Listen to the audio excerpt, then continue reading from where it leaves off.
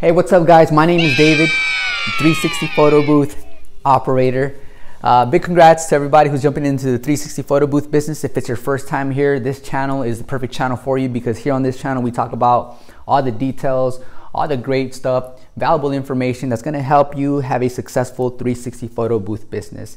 And if you already bought your 360 photo booth business and you are waiting for your 360 photo booth, I know the feeling, you're excited. So I hope this video helps on moving forward and thinking, what stuff should I be upgrading when I start getting events and I start racking up some money, right? So today I'm going to be jumping onto what my setup looks like. I'm going to be going into details for every item of my setup. And in addition to that, if you guys go on the description below, I'm going to have links to almost everything that I bought. And I almost bought almost everything on Amazon. And also, what I want to tell you guys is that I almost managed to make my setup completely wireless, besides the cables that are connected from the iPad to the power bank, and the same thing with my phone that goes on the arm. So without further ado, let's go ahead and jump into this video, guys. I'm going to add timestamps so you guys can fast forward and jump to the part of the video that you're going to think might add the most value to your current situation. Let's start off with these amazing lights right here. By the way, these are the lights I use when I record and make YouTube videos for the community.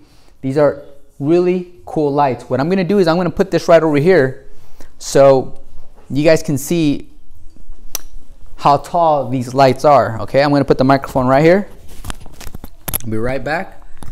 By the way, I'm only 5'3", but look at how high these things go if you're interested in buying them. Also, another cool thing is the tripod comes included, okay?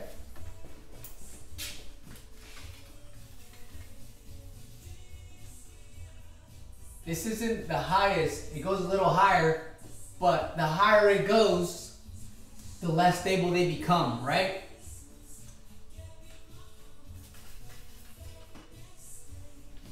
Just wanted to give you guys a visual of how high these things can go. All right, let's jump into some of the features on these lights. These lights, of course, have an integrated battery, and this integrated battery is solid. It's gonna last you guys over 2 hours. Now, what I do when I'm at an event is this. Back here, you're gonna see these functionalities. This is to change the color. All right. This, of course, is to manipulate how bright and how dim you want it to be. When I'm at an event, this is exactly the settings I have it at, and I'll tell you guys why. What I'll do is I'll turn it all the way up, all right, which is I think like 12 clicks, and when it's all the way up to the highest brightness, I minus it by 3. 1, 2, 3. And the reason I do that is because it gives me the perfect amount of light that I need to make sure the production comes out well, the colors off their clothing bounces off well, and just it's well lit to a point where the camera sensor picks up the quality of the video much better than if you had it brighter or not enough light. What else can I point out? And the fact that you are accompanying this light by another 1, 2, 3 homies, you got 4 lights holding you down throughout the night. And this is why you don't have to have it at its brightness. So that's covering the lights. I'm probably gonna buy an extra light just in case one of the little kids hits one and one breaks, okay? Right now we're gonna be walking over to the iPad sharing station. This is right here, this is what you call a sharing station. Now, if you guys are barely starting off, remember, you don't need a sharing station. You can get a sharing station down the road after you booked a few events and you made some of your money back on your investment. Now, I'm using a little cool portable stands, like a little mount to hold the iPad. I love this little thing because you can adjust it different ways. This iPad, throughout the event, I always leave it connected to a power bank.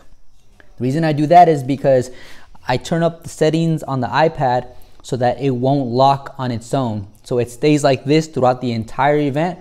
That way when people come up to your iPad and want to download their video, the iPad is never locked. It's always on and it's always welcoming. So I leave this on. And like I said, if you have it connected to a power bank like this, you will not run out of battery, believe me. The power bank I got on Amazon.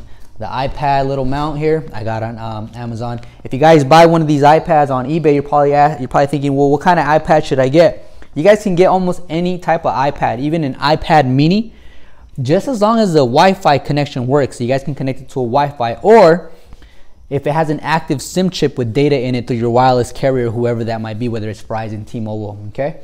So that's what you call a sharing station. That's the terminology in the 360 photo booth business. This is a sharing station right here. All right, let's go ahead and move over to the monitor right over there, and then break it down and kind of show you guys the tripod and other cool features.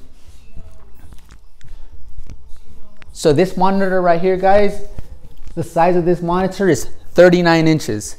When I first started the 360 photo booth business, I was rolling using my computer monitor, which was about 27 inches. Right? No shame in that, but you know, everyone starts somewhere. So now I'm using this 39-inch TV. It's a VZO, I believe made by Sony. This is the 1080p, and it's very light to carry, super light to carry. I can unhinge it and it's off. It's that simple. And then it's sitting on a tripod, right? And this tripod is pretty badass, because it comes with this table here, and then it comes with 4 wheels. It's super easy. It's very mobile to move it around. It's not heavy either. So the tripod I bought on Amazon. I'm gonna go over the features of the Apple 4K. So the 4K here, this is an Apple 4K 32 gig. I have a HDMI cable connected to it, and then the cable goes all the way to the screen. So both of these, they're communicating back and forth. Of course, make sure you charge your controller before you guys go to your event. It's trippy because I completely forgot that this thing eventually is gonna need to be charged. That's something that slipped my mind. Don't make the same mistake I did. Super cool tripod. Now let's go ahead and dive into what's going on here. There's some stuff going on down here that I want to show you. I know I made a video covering the power bank that I use, that I fell in love with, but because this video goes into detail, I don't want to leave anything out. So my TV along with my Apple 4K is connected to this power bank right down here. Let me pull it out. See? So I usually rest this behind this little curtain where to the clients it's not visible. And I can move this around the entire room. This is a huge advantage because without this, I'm gonna have to run an extension cord, or I'm gonna have to have this close to a power outlet. But with this, I can move this TV anywhere, and the battery will keep up with the Apple 4K and the TV itself for over 4 hours. So definitely grab this when you guys can. Highly recommend. It's called the Anker 521, and it has a big display here too to kind of show you how much battery life is being consumed and how much battery life you have left. So I'm going to put this right back here. All right, so I consider this somewhat to be wireless. I know we have cables going to it, but I consider it to be wireless because I don't need a wall outlet for this setup right here. So victory is ours when it comes to the tripod and the Apple 4K. We're pretty much almost completely wireless there. Let's dive into the U200 light that I just gave away. By the way, congrats again to Al Davis. They won the light, well deserved. I think you're waiting on your 360 photo booth. I think the light in your photo booth might arrive at the same time because you're going to be getting this light within 48 hours of this video. All right, so sweet. So I'm going to just talk about the light real quick. I know I made another video talking about the light, but like I said, I wanted to show you guys a few things that stand out to me that you guys might find helpful. Let me move this light right over here. This light, guys, is definitely a luxury. You can get this light down the road when you start building up some more money. Okay, don't be in a rush. Don't feel like your setup has to be completely perfect. No, just think of booking and getting experience, getting content, and using that content to show it off on your social media and Google and Yelp and all that stuff, so that people can see like, hey, that looks like fun. Let's go ahead and call them and book with them.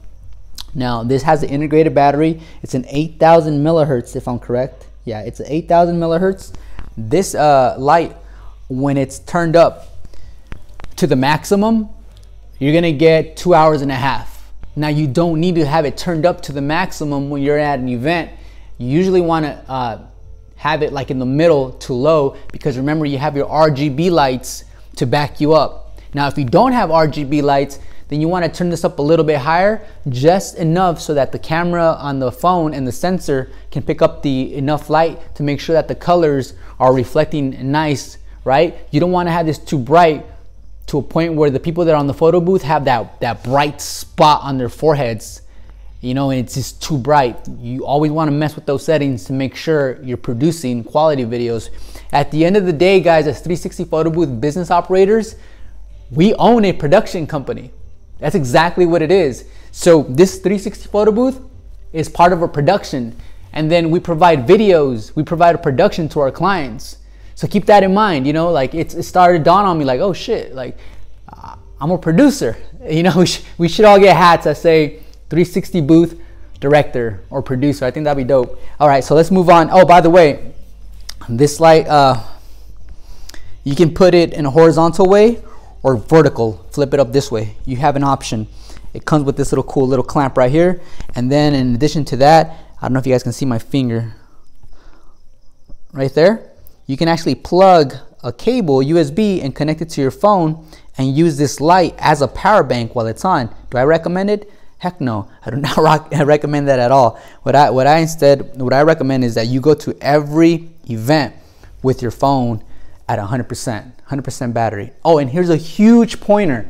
This is what experience does. It shows you stuff that, so I'll let you guys in. When I didn't know this on my first 30, when did I figure this out? I figured this out down the road. What I figured out was that I had my phone, right, connected to the power bank on one specific event. But I noticed that my phone battery was dying slowly, even though it was connected to the power bank. So right away, what I ended up doing is I went on to the brightness of my phone screen and I lowered it almost all the way to the bottom, just enough that I can see the settings for touch picks. And then my phone's battery started climbing again. So I learned that. So when you guys are doing videos, right, and you have you're using your phone to operate, make sure that the brightness on your phone screen is not set up all the way up high, okay? That's a huge takeaway. I know it's something simple, but it's the simple things that can give you a massive result. Okay, so I'm glad I remembered to share that with you guys. And I usually have, I'm recording with my iPhone 12 mini. I usually put my 12 mini right here, and I have it connected to the power bank using a simple USB lightning cable that goes up the arm, boom, like this, right? All right, so we covered that. We covered the arm, the power bank that I'm using for my phone, and the battery. Now, this is my newest, I'll show you guys.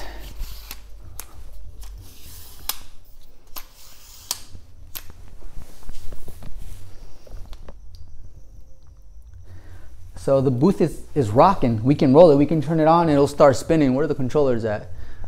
Well, you guys have to take my word for it. I finally found a battery that's compatible, that'll have my LED lights working and having my motor working as well. And this thing looks just like this right here.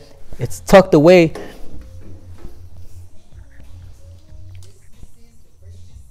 It's tucked away so you guys can't even see it. But I'm gonna bust it out. See? Okay, so this I got on Amazon. The first one that I got, I connected it, and for some reason the male adapter wasn't going into my female cable that's connected to my motor, so I returned it. And then I was talking to one of you guys on Instagram, and one of you guys bought the exact same one, and I said, wait a minute, it didn't work for me. So I figured maybe it was defective, so I ordered it a second time. And what I realized is this. The way there was a video I seen on YouTube, and the guy hooked it up in a way where everything was matching. So what happened is, I'll show you guys actually. Let me show you this. I think this is important. Let me see. Let me get some light. Let me get some light. Hold on.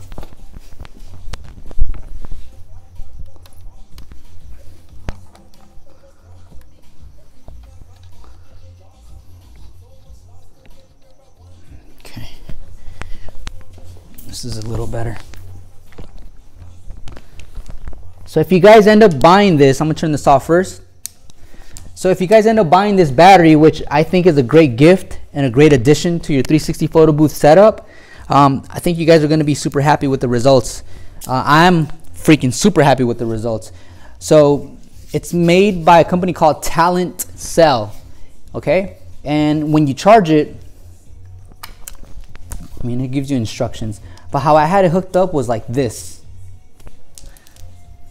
I had this going into my 12 volts out with the yellow one right on here. And then I had the splitter going right in here. And then I had this one going into my LED lights and this one going into my motor. However, this one won't fit into the motor. So I said, okay, well, let me swap it out. And it still didn't fit into the motor. And I'm thinking like, what the heck, man? So the guy on YouTube hooked it up like this and it worked for him. It didn't work for me, so I returned it. But then when I got my second one, what I ended up doing was I was just troubleshooting. I said, this can't be right. So now what I learned is this. You can have the yellow one connected directly to your motor, just like that, the yellow part. And then this black one right here goes into this white one, like this. And then this one of these right here goes connected to your 12 volts out like this. And then the other one goes to your LED lights like this. And then you turn this on and you're good to go. Yesterday I did some extensive troubleshooting and I found out that this lasted over 4 hours with my arm constantly spinning on medium speed. And then I switched it to slow speed. But I can tell you that this thing right here, I really underestimated it. It's gonna be great for events that are 3 hours plus, which is not common for 360 photo booths, because I always tell clients, hey, if you guys are gonna have less than 100 people, you guys might wanna just consider 2 hours. If you guys are gonna have less than 50 people, consider booking for 1 hour. The reason I say that is because most of the booths that we have, for example, the one that I have, you can put 4 people on here, piece of cake. So there's gonna be 4 people every single turn, and that's only 50 people at an event. You're gonna be for a full hour. So those 4 people are gonna have multiple videos of themselves, you know, getting shots of 360 photo booth content that they can post on their social media. So you wanna educate your client. I noticed that a lot of people that are calling me, a lot of prospects that are calling me, most of them have never rented a 360 photo booth. So you guys have to kind of paint the picture and dive into the details, and they're gonna appreciate you taking the time to inform them, and they'll book with you. You know, they're gonna realize like, hey, this guy's super cool. Like I trust this guy. And that's what you want. You want a customer to trust you so that you guys can have a relationship and it's long-term and they can refer you to friends and family. That's what I ended up doing with my iPhone repair business, and thank God, like I've had clients for over 5 years. So that's that. I think I don't think I missed out on much. Of course, the stanchions are necessary, because when you go to events and have little kids, you want to have these stanchions circling your 360 photo booth to kind of deter the kids from getting smacked in the face with the 360 photo booth arm. And you guys seen plenty of videos where people get smacked in the face by the arm, and that's because the operator, and that's you and me, weren't doing the best job at supervising.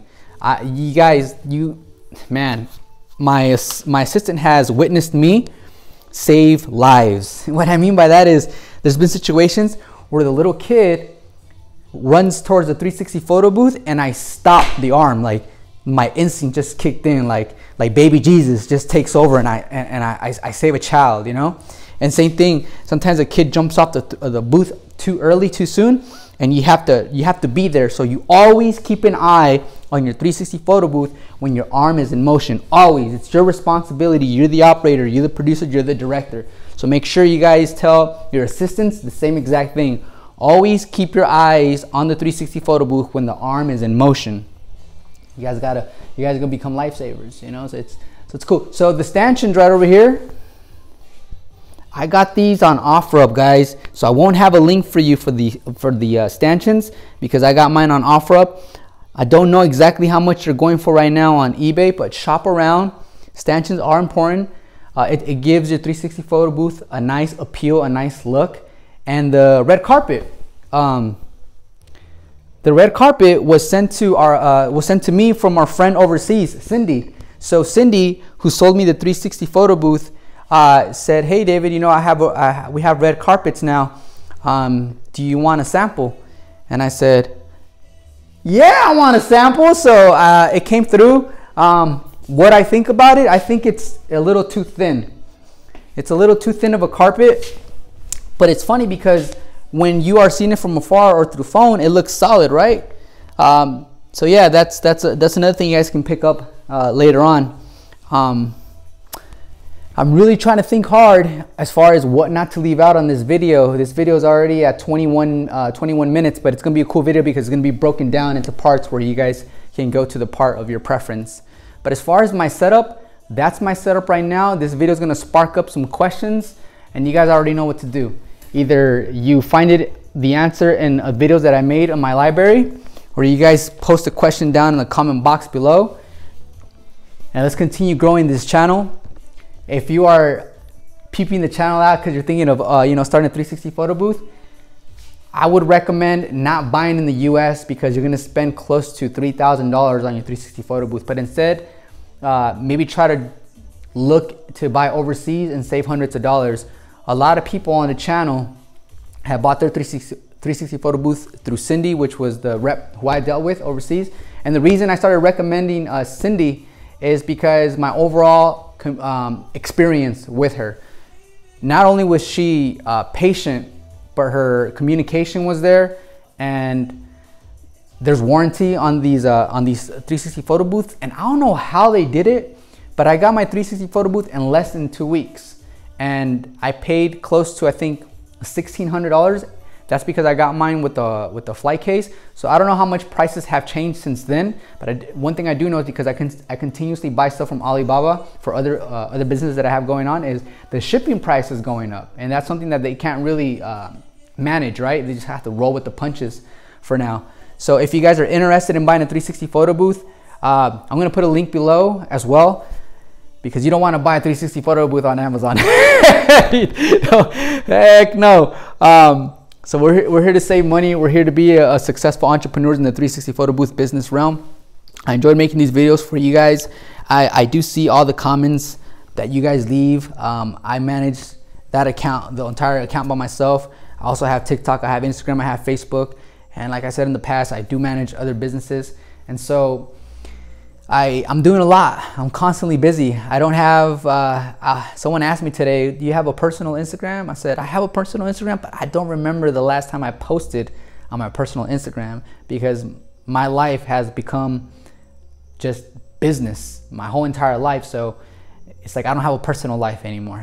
And it's okay, because now I feel like I'm actually doing something in this world that is a lot more meaningful, and that's beyond just me and the self-centered goals that I have. But instead now I feel like I'm inspiring, I'm motivating, and I'm educating people in areas of their life that I can honestly say that it took me many years to come up with methods and strategies to take on certain challenges that we're gonna go through as business owners.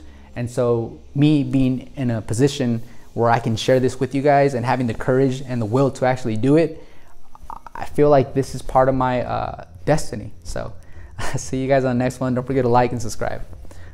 Love you guys. Peace.